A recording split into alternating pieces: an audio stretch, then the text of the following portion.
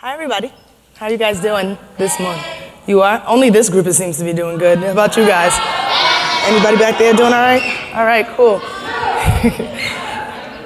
So today I wanted to talk to you guys about computer science and the changing faces of it, and hopefully I can encourage some of you by the end to consider it as a field.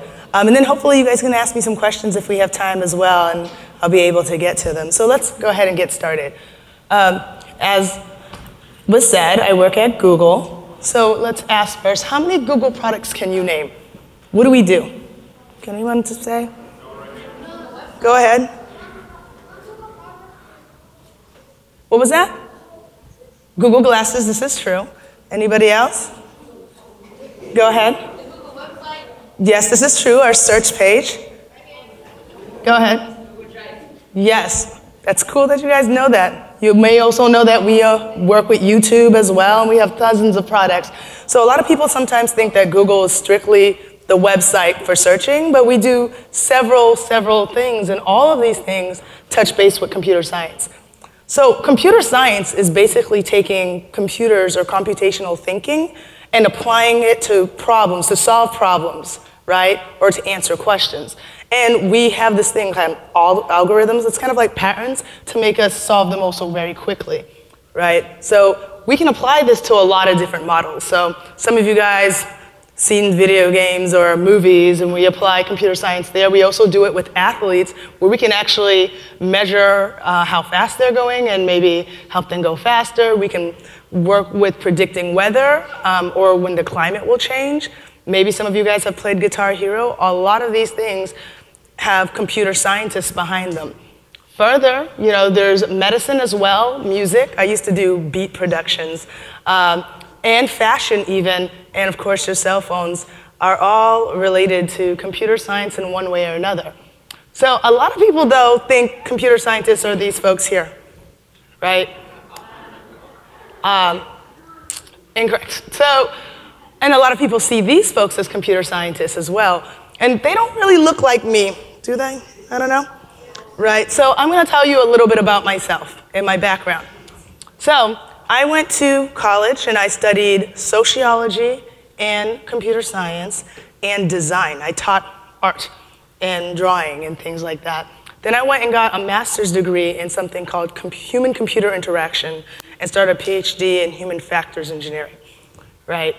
And this all turned into this career as a user experience designer and researcher. So I've worked with Intel and IBM and Accenture. I've also worked at Harvard, I've worked at MIT, a lot of these places, and that's kind of what got me to Google. But before I was any of this, before I went to college, what might be interesting to know is that I'm actually a child of foster care. I'm also Haitian American, that's a Caribbean country. My parents have had lots of troubles in my life. My parents were illegal and uneducated. First generation, we dealt with issues with doubt. I didn't have really good grades. We didn't know when our next meal was coming, or, I mean, we kept losing our homes, right? And so I came to, when I was born in the States, but my family lived in an illegal community, so everyone only spoke Creole, that's the language my people speak. And for up to 8 years, living in America, I could not speak English until I was 8 years old and went to school, and I was mixing English with my language. I knew a little bit of Spanish too, so I was speaking this crazy language at school. I also thought mom meant authority figure, so I called all the teachers mom, either you were male or a female. So, I mean, eventually I got to this place when I was 12 years old where I was asking my family so many questions that they could not answer that they decided well, I should say, do not do this, but I did at one point read the back of a magazine that said, do you have questions? I said, I have questions, and I went to the place that had the questions, and I mean, it was the actual address of the magazine. They don't answer questions, and I asked them all these questions about why is the background of my screen green, and why is the sky blue, and why is it that one leg feels longer than the other, and just lots of interesting questions. They really couldn't help me, but they dropped me off in a program sort of like what you're experiencing today, where I learned how to make robots, interesting enough, right?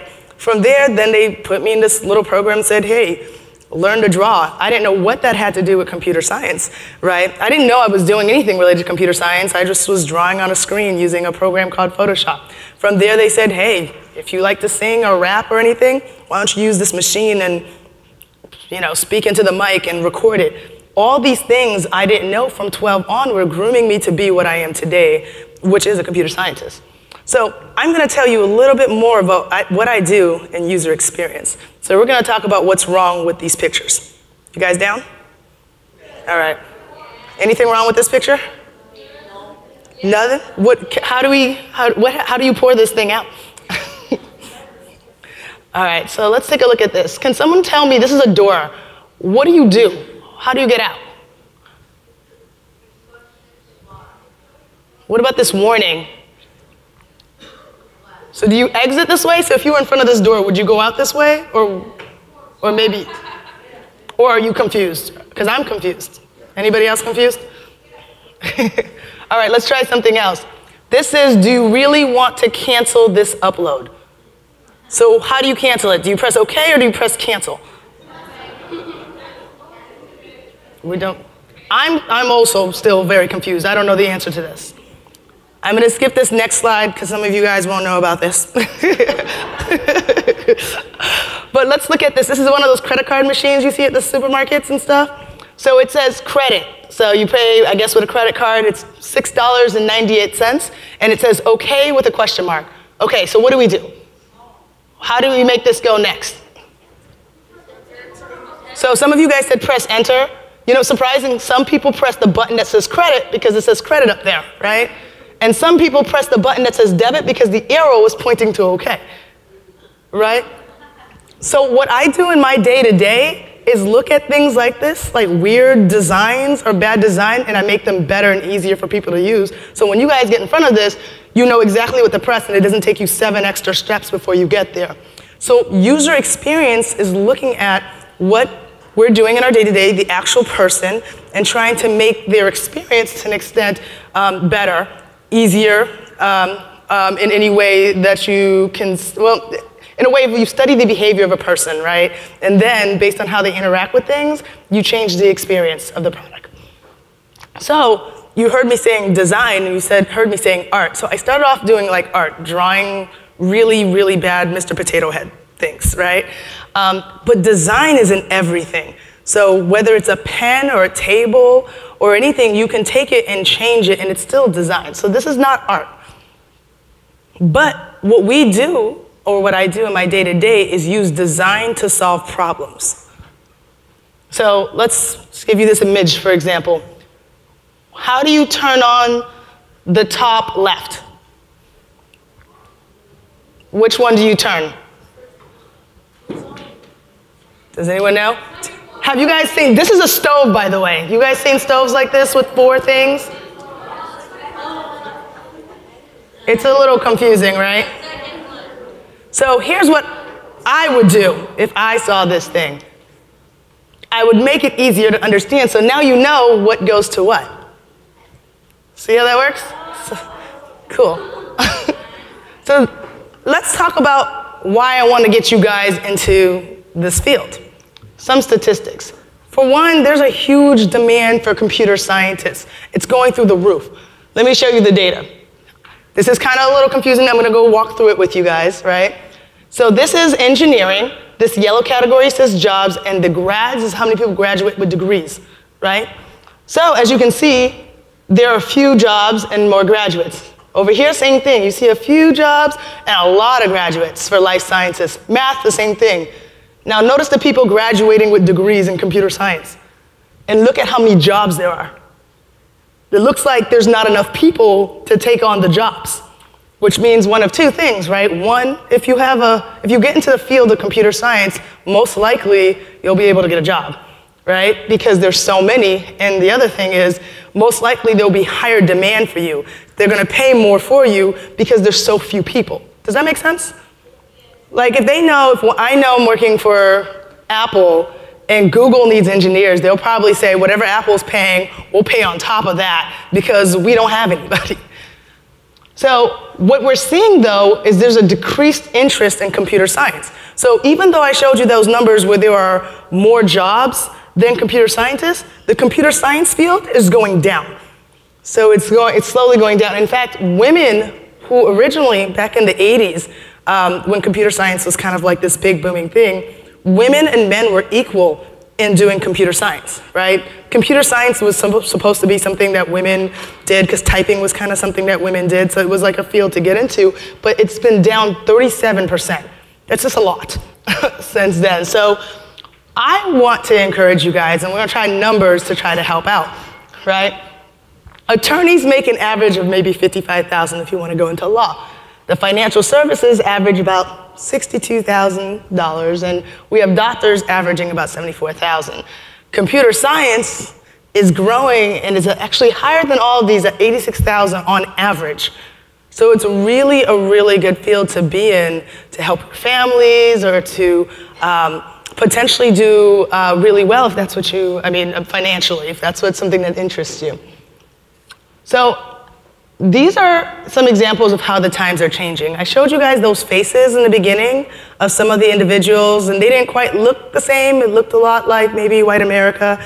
But here we have the head of engineering, he's an engineering director at Google, and he's a black man. We have a VP business partner at Google. She's a black woman. We're creating programs, and we're just trying to get people from all backgrounds, Latino, women, Native American, just different backgrounds to bring them into this technology, because we have found through research that when you have different people working together, it actually makes problems solving easier and better. So for example, if you have a problem in your community, let's say that stove example, some people may not have stoves like that, but they need people from different backgrounds who may have experienced different types of problems to fix those things. Does that make sense? Maybe. So let's talk about some myths. A lot of people think that computer science fields are going outside the United States. This is not true. There are plenty of jobs here. Also, they're saying that computer science is programming and video games. Is this true, guys? So we know that it's broader now, right? And there's a lack of diversity in computer science and technology. But we're going to change that, hopefully, and we can fix that by trying to get you guys get you guys interested. And hopefully today you're going to do a few different things to get involved with computer science and learn a little bit of what you can contribute. Also, just to let you know, these tech companies aren't just all computer science. We do have engineers, but we also have marketing folks, finance folks, lawyers, testers. So the computer science field in general, or those industries, have opportunities for lots of different kinds of people if you are interested in other fields. So I'm going to open it up to questions, and you guys can ask me anything if you'd like to. Oh, go ahead. I went to a school in Michigan called University of Michigan, and then I also went to a school in Boston called Suffolk University. What was that? Oh, sorry, I'm hearing two questions. Oh, actually, what's really exciting about what I do is I travel the world. So my family lives in Haiti. I spent a month in Haiti when I first started at Google, and I just did my work down there, because the nice thing about being a computer scientist is you don't have to be in the office to do your job. So you guys, I don't know if any of you guys like soccer, but I just came back from the World Cup, you know? Yes. And I was working at the Google office and watching soccer all day. So it was great. And I went to a few games, of course, too. Okay. Yes. Okay. Go ahead. Is Google soon making a Google car? What was that? Is Google's making a Google car? Yeah, actually we came out in news recently about these cars that we have that are like two-person. They're going to be in like downtown areas or in cities. They don't go very fast, and they don't have a wheel. So if you've seen cars with a wheel inside, it's just 2 seats and an emergency stop button. How many years have you been working in Google? So actually, I've been working at Google for over a year now. However, I've been a Google scholar for many, many years. So while I was in college, I developed a watch. I know that's crazy, like a little watch with a screen, and I just designed it, right? And it was supposed to help with people who were lazy. I wanted them to get up and move more. So it would change color if you moved more, and Google liked the idea and gave me money for school.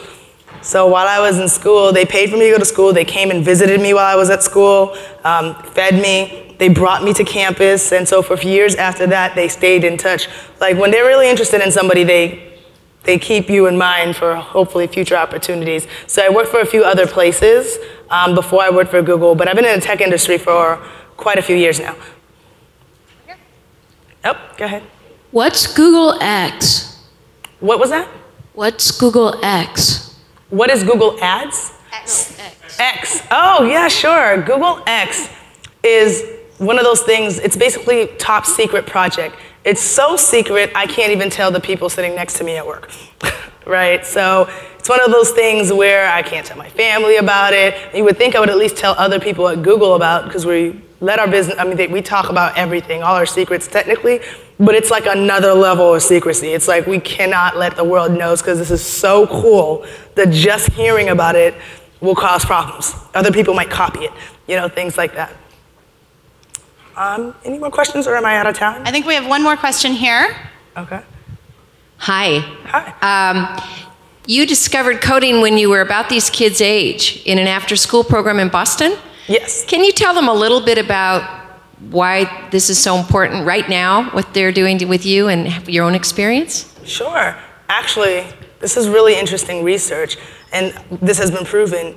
People who end up becoming computer scientists, on average, start at your age, right? So in fact, I talked to, we did some research at Google to see the average women when they got introduced to computer science, and I think 98% of them said around 12.